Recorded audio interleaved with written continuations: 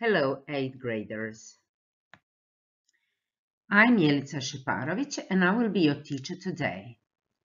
Today's lesson is about environmental problems.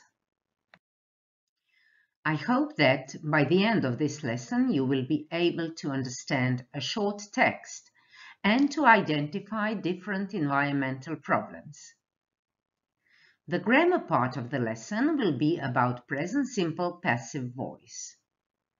So, you will also be able to write some sentences about different environmental problems using both active and passive voice. For this lesson, you will need your notebook and a pencil.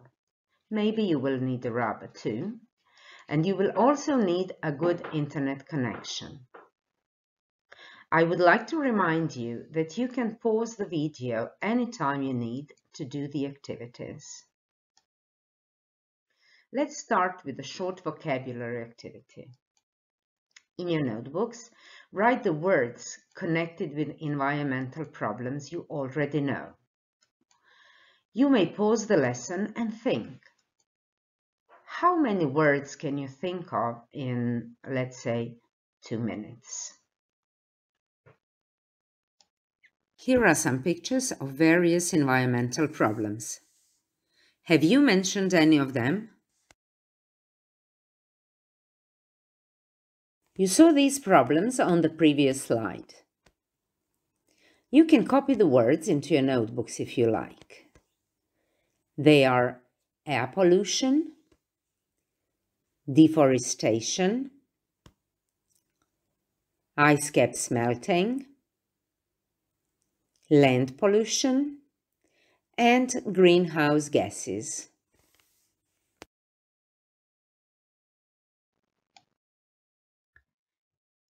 Now, let's see if you can guess the meaning of some words about our environment. Pause the lesson and copy this link into your browser or use the QR code to do the vocabulary exercise.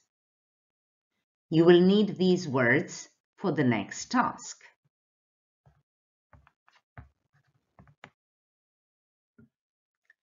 Here are the answers. Global warming, a gradual increase in the Earth's temperature. Globalno zatopljenje.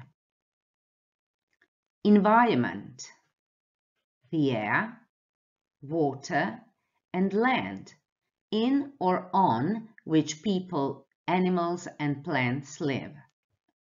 Okoliš.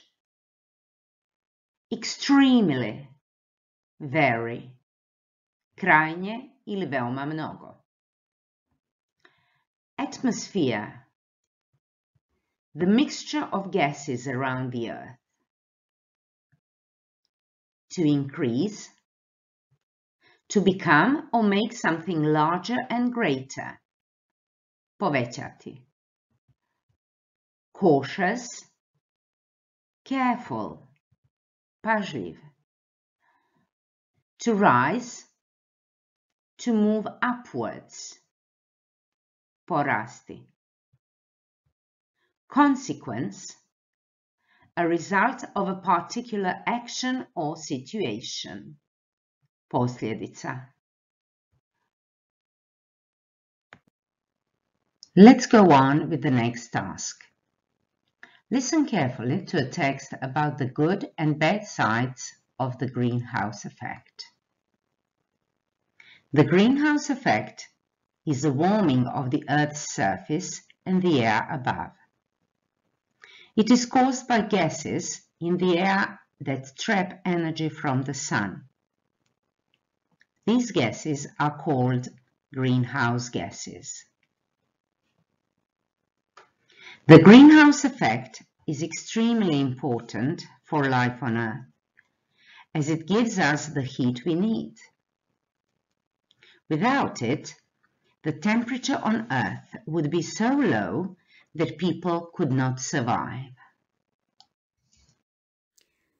However, when fossil fuels like oil or coal are burnt by cars or factories, much more heat than we actually need is trapped in the atmosphere. Moreover, many trees are cut down for building houses or making furniture. Numerous forests are burnt down to create areas for farms.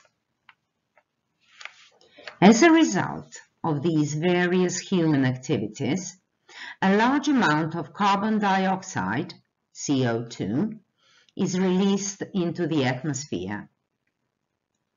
Scientists believe that this has led to global warming, as global temperatures cannot be controlled without forests.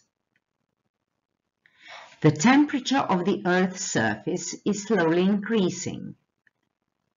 If we are not cautious, it will lead to the sea level rise as well as extreme weather conditions and many other disastrous consequences. Here is a comprehension task about the text you have just heard. I will read the sentences. Please write down in your notebooks if the sentences are true, false, or if it doesn't say. 1. The greenhouse effect happens under the Earth's surface. 2. Without the greenhouse effect, the average temperature on Earth would be minus 30 degrees Celsius. 3. Coal is a fossil fuel. 4. Trees are burnt down for building houses. 5. If they are cautious, people can prevent many environmental problems in the future.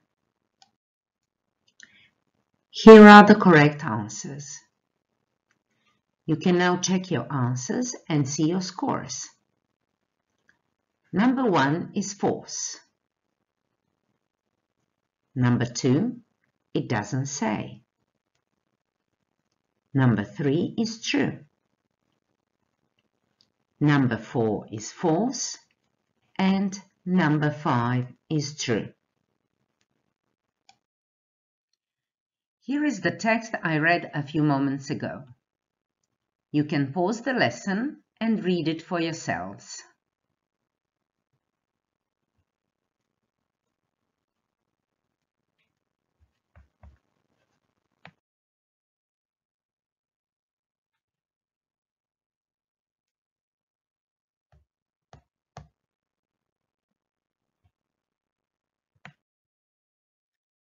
This is the passive voice. Have you ever heard of the passive voice? Passive voice is a type of a sentence in which an action, through verb, or an object of a sentence is emphasized rather than its subject. Dakle, vrijeme je da nakratko koristimo hrvatski jezik. Kako bih vam što bolje približila pasiv? Rečenice koje imaju objekt mogu se izreći na dva načina, u aktivnom i u pasivnom stanju, kako u hrvatskom, tako i u engleskom jeziku. U hrvatskom jeziku se pasivno stanje rjeđe izražava pasivom nego u engleskom jeziku. Obično takve rečenice prevodimo aktivnim rečenicama, pogotovo ako znamo tko je vršitelj radnje. U aktivnim rečenicama naglasak je na subjektu, to jest važno je tko ili što vrši radnju, dok je u pasivu naglasak na radnji, odnosno na rezultatu radnje. Dakle, u aktivnim rečenicama subjekt vrši radnju. U pasivnim rečenicama objekt postaje subjekt, a vršitelj radnje postaje agent. Na primjer, mama kuha ručak je aktivna rečenica. Ručak je skuhan. Ta ista rečenica je sada u pasivu. Ručak je sada subjekt, a skuhan je glagolski pridjev trpni.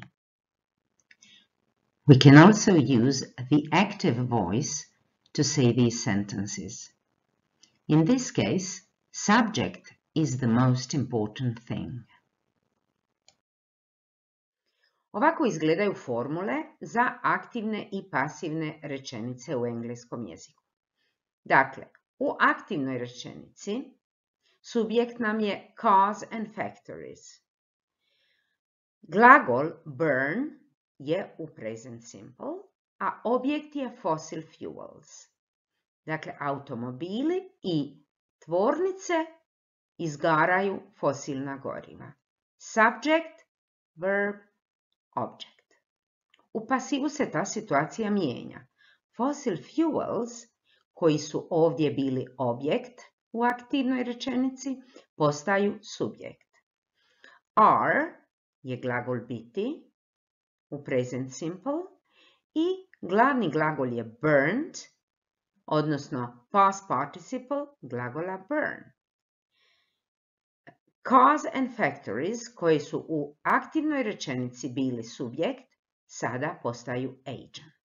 Jer je izuzetno važno ponekad reći ipak ko je napravio tu radnju. Dakle, fossil fuels are burned by cars and factories.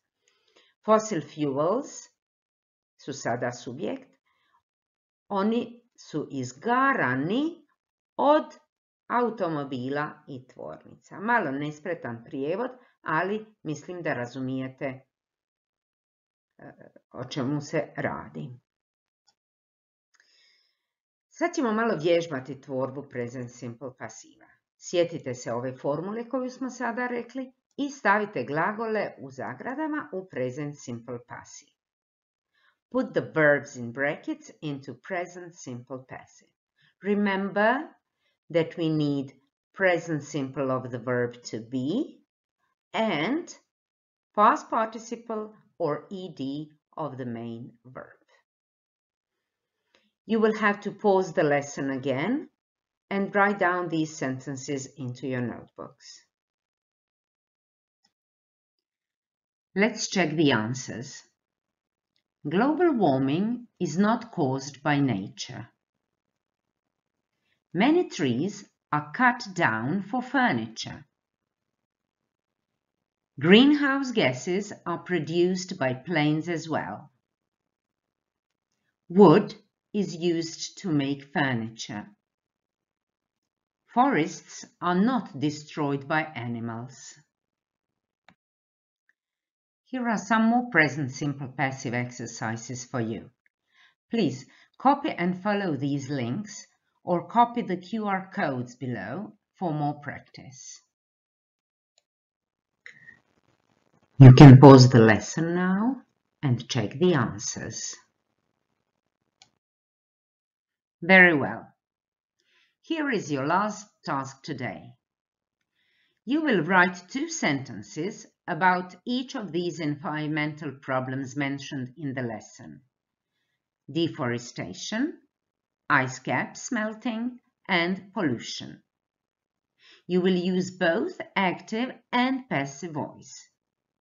You can use active voice in one sentence and passive in the other. Here are some verbs that might help you: reuse, recycle, reduce, melt, cut down, destroy, throw away, ban, pollute, preserve, protect, use up. I'm sure you know most of these verbs, but if you don't know some of them, you can always check their meaning in the dictionary. Well done. Now we can go through this checklist to see if you have included all required elements into the task. Please check if you have written 2 sentences about each environmental problem. If you have used both active and passive voice, and if you have checked spelling and pronunciation. If not, look at your sentences again and finish the task. Here is the self-assessment list. What can you do after today's lesson? Can you name some words related to environmental problems? Can you understand a short text about greenhouse effect? Can you create present simple passive and active sentences? Can you completely successfully do all these activities? You can put a tick into the completely, mostly, or not yet column. Remember that you can always go back and repeat all these activities. This is the end of today's lesson. Thank you for watching and goodbye.